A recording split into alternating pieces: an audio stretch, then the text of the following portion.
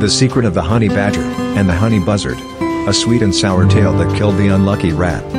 The honey badger and the honey buzzard are two animals that share a common taste for bee larvae and honey. They have developed some remarkable adaptations to deal with the stings and venom of the bees and wasps that guard their nests. The honey badger has thick, loose skin that protects it from the stings of the bees.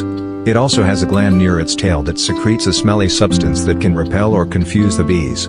The honey badger uses its powerful claws and teeth to dig out the nests and eat the larvae, pupae, honey and wax. The honey buzzard has small, dense feathers on its face that reduce the chance of stings and slit-like nostrils that prevent soil from blocking its breathing while digging. The greedy rat is unprotected and died.